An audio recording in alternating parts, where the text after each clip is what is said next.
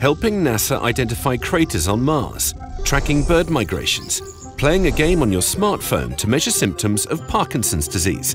These are examples of how people can engage in science through projects called citizen science. The number of projects like these has exploded in the last decade, making it possible to reach more and more people, especially people who have not always been included in science.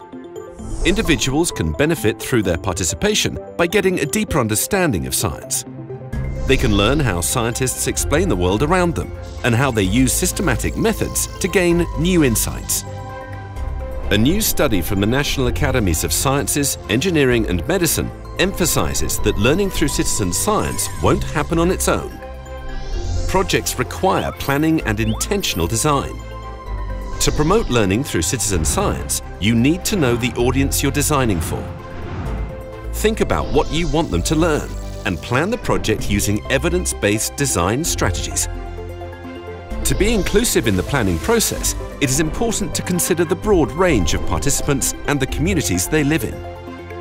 You might need to offer project materials in more than one language or help participants get up to speed with using project technology. One community might be concerned about water quality, while another is concerned about air quality.